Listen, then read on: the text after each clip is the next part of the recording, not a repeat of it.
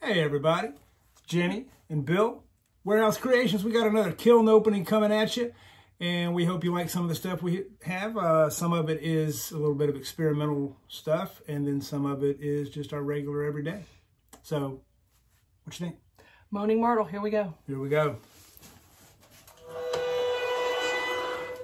Ooh, And she moans. It did. Sweet. All right. Let's take a look. Here we go. Shelf one. Looking at this. I'll just start with a couple of simple bowls that I did. That's cool.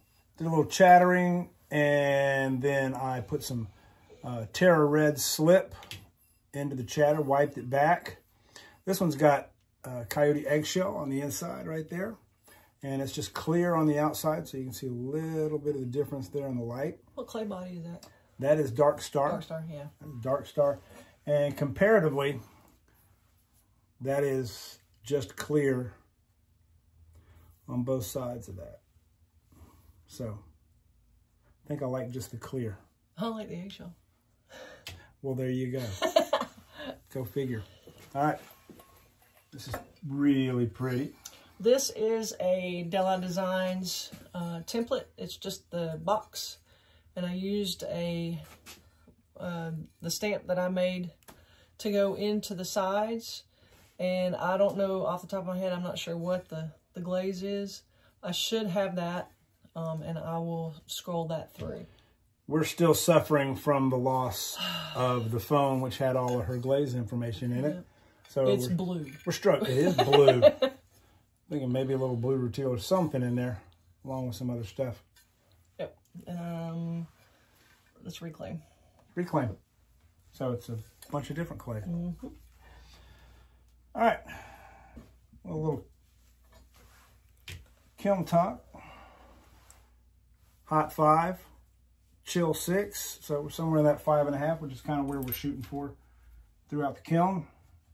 I'm gonna hit that one. Yeah, that didn't turn out like I had hoped it would. It's kind of cool.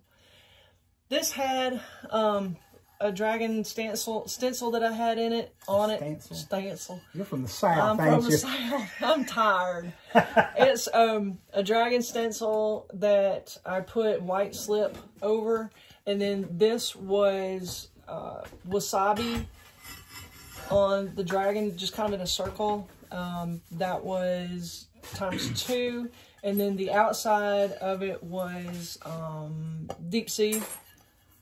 ×3, I believe. I didn't do very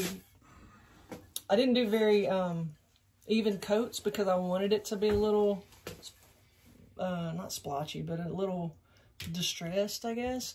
But I had hoped that there would be more green here and that the dragon would have popped a little more. I don't even know if you can see that. Now, I do like the texture. The texture of that is really cool. I used the, you know what that is? Is that my fishnet stockings? No, no, that is the mesh that's on the outside of a bottle of liquor. Oh, the little bottle wrappers. All right, had a little child interruption. That's the way it works with the family. So one of my favorite glazes, of course, has always been mottled blue. It does not, however, you know, I've been working on this. Last kiln we had some, it's a little thick. And it's still a little thick. It didn't bleed in, or it didn't absorb into the texture. It didn't do its thing. As much as I'd like. The top looks great. Did what it's supposed to. Lovely dark break around the top with that beautiful mottled color. But it just didn't absorb into here. So I'm going to work on that some more. Maybe a little more thinning of that to do a little noodly bowl. Some more noodly bowl action. This is on Dark Star. And that is it's like a Shino. That is a Shino. It's probably light Shino over that. I can check real quickie if you want. We'll put it in the video. We're gonna put it. It'll go like right there. Or it could. Or maybe it'll go around in here. Who knows? Anyway, that's probably light Shino. Oh, here. All right, this one I'm excited about. This is another DeLa Designs template. This is her canister set. This one turned out exactly like I was hoping it would. This was kind of an experiment. What this is, it's on reclaim. Most of the reclaim that we have is a mix of standard 240, which is a white clay, and standard 112, which is a brown clay. Little loafers thrown in there some. Yep. Little red. But what I like about this is that it is desert sage on the whole thing on the outside, and on the inside is desert sage. And then I took a jelly plate. I'll put a description of a jelly plate in I'll put it somewhere. But on this, I put a layer of Chino on the jelly plate, and then I took a placemat and put it on that, and then stamped it onto this. And look, I'm hoping that the camera's picking this up, because this looks really cool, how this turned out. There's the top, too. I mean, I'm really excited about this. Plus the fact that it fits. So yeah, I'm excited about this. This is something that worked out really well. And I do have scoops that go along with this, and I think they might be down further in the kiln. Hopefully they have survived. I don't know, but we will find out. All right, so we're getting down into, oh, let me put this away. Little something, something. Ooh, Abby's bowls. Abby Yerby, gonna be happy. Can I pick those up first? Sure. This is a noodle bowl that was commissioned by a friend of mine. Not really commissioned, we don't do commissions, but she asked me if I could do a face bowl in sunset colors. And so Bill threw the noodle bowl, and I did the scratched faces in here. With a kind of an ombre effect with, I believe it's all underglaze with a clear coat on top. This all speedball underglazes, and I'll put the description up here, but I'm really pleased with that. This one has the faces on the inside and the outside, and this one just has it on the outside. And I did scratch through, so you see the underglaze with where I scratched where the white is that comes through. I like that distressed look. I think that's really cool. So I hope that Abby likes these. She gets one of them. I don't think she wants both, but there you go. So I'm happy with that. Sweet. Well, let's just stick with noodle bowls. At this one, this is just a refire. The obsidian was not behaving. It was a new mix, and it had crawled a little bit, but all's good. It's fixed. No little spots. And then this is also a refire, and it had some pinholes right around this area, and it looks like it has repaired itself. Look at the inside of that. That's really pretty. That's eggplant, isn't it? This is a whole bunch of different things. Okay. It's got some eggplant. It's got some cobalt. It's got some azurite. That will definitely have a description, probably scrolling. Yeah, because this has been fired. This is the third, and it's a good thing, because I'm not going 3 times. I'm not going after 3 times. Once it's 3 times, if it ain't good, it don't want to be good. What we got in here, these are some garden discs that I had. I make little like garden hangy things with manganese manganese wash on the back, so that I can put them down on the kiln shelf without them sticking. So the manganese wash on the pattern on the back, and then just whatever glaze I'm using at the time, I just glaze these. I try to keep as many of these on hand as I can, just because they're easy to do. And if I wanted to try a new pattern or a new texture, I'll do that and see what happens. And I never write these down, because I'm using, you know, whatever glazes, and I know it's just kind of fun to figure out, well, what is this? I don't know. Like this one, I know that one is Smoky Merlot, just because I know Smoky Merlot. Hi, Smoky. Hi, Smoky. Smirky. But the texture was a doily that I just put in to the clay. This one, that is really cool, and I think that is tiger's eye, I think. But these are just, they don't really count for anything because they're just garden discs, but I mean, I think they're cool. What you got? You got definitely a strong 5. I am a believer in cones. If you don't use a cone, you don't know what it did. So in this one, that's right at the 3 o'clock mark. So I'm going to call that, as they would say in the box or the instructions, that is a 6. So it's not strong 6, not a weak 6. I'm calling it dead on. So there you go. Just a 6. Hey, that's what we want. 5.5, 6, and we're gold. We're good. These are pretty simple things. A couple of mugs on some reclaim with some eggshell. Just simple stuff. A little bit of rib action right there. A little texture. Anyway, just fun. And then we got a couple more. Yeah. I'll edit that. It's a little action. A couple of little soap bottles. Similar to the other one that was modeled. This is, let's go through our pictures here. We'll find out. This is a light Shino. Looks like it was not as thick as I would like to have been, so it didn't get as much light, but it does have a little bit of variation in there. And this one looks like Desert Shade. Yeah, I'll have to look and see. That might be a light blue Shino. Yeah, right in there. Light blue Shino. Either one of them, neither one of them thick enough. May refire, who knows, may not. I would check it with my cork, but I don't know where my cork is. Hey guys, we're gonna dig down here and get another shelf going. All right, pick up where we left off. I think. Got some more of those garden discs. Do you have any idea what the glazes are on that? That looks like blue rutile. That's definitely some blue rutile.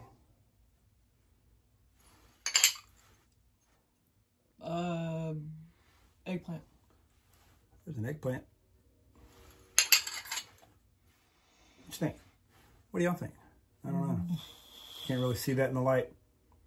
It's light bluey kind of Bluey. color. Anyway, those will hang in somebody's garden. Make them happy. All right, here's some refires. Oh yeah, I don't know if I can't even remember if we did a video. I don't know if that was on the last one or not. But this was a plate set that I was working on. Oh, that's nice. And it did much better the second time. Oh my gosh, yeah. That looks a lot better than it used to.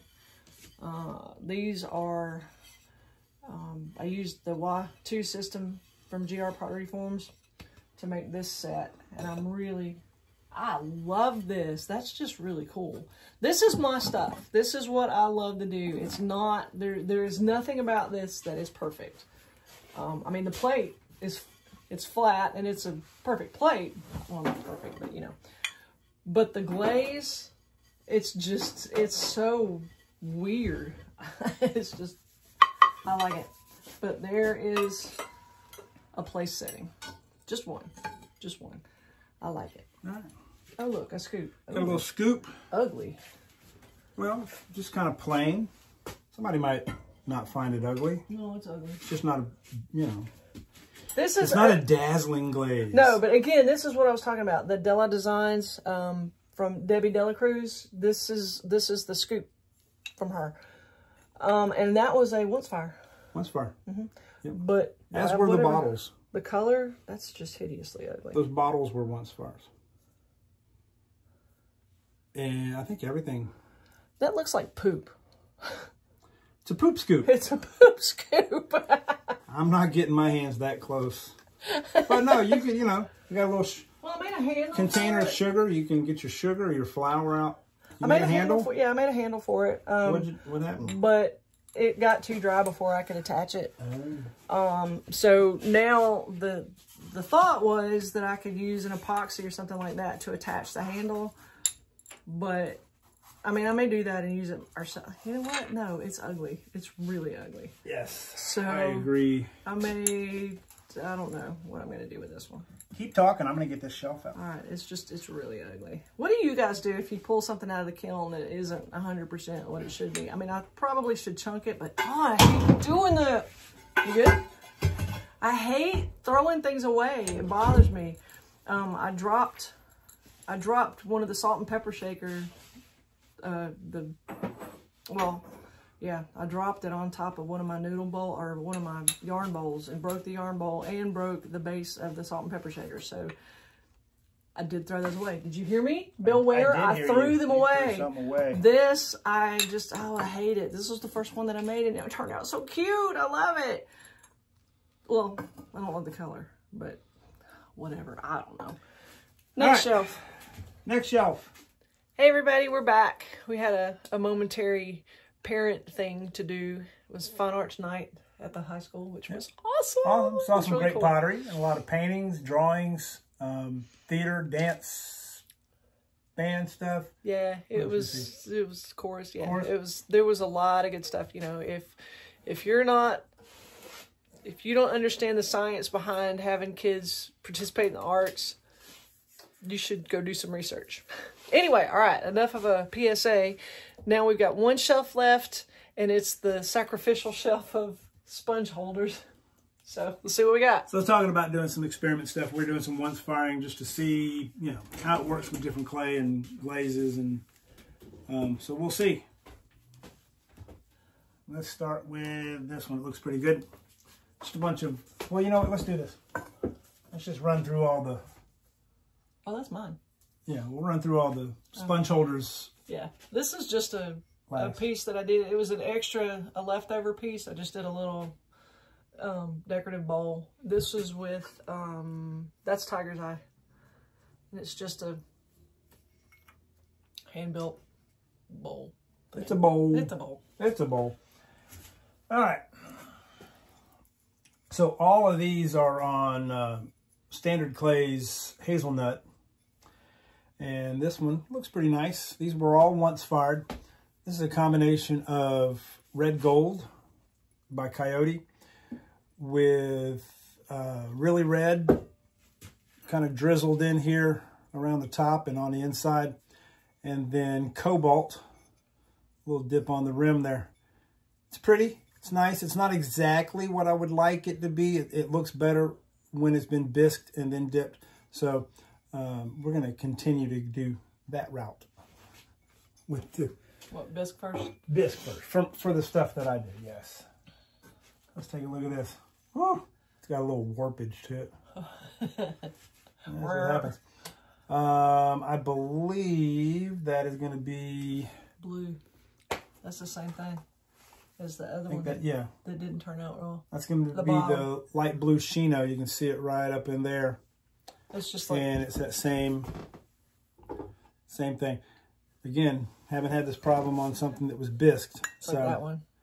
It's brown and a smidge of blue, so it's a blue turd.